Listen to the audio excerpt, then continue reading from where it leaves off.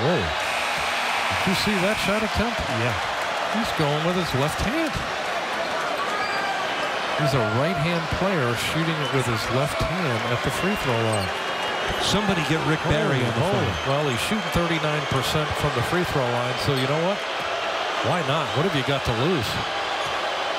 This is very, very unique. And as a left-handed shooter, man, that's ugly. I'll tell you something. 56% career free throw.